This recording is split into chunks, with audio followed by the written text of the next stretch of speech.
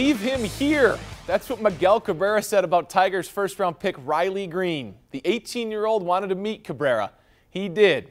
And after Miggy watched him take BB, Cabrera loved what he saw. The number 5 overall pick in this week's draft is a very, very important part of the Tigers' future.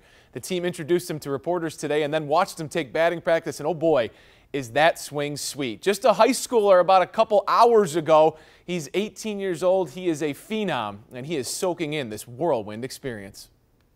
It's been really exciting. I mean, the night of the draft was amazing. I was with a lot of my friends and family, and being able to spend that night with them was amazing. And I think when I got home around probably 11:30, I was like, dang, I'm a professional baseball player now.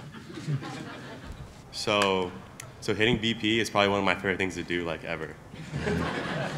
especially on a big league field and this field too.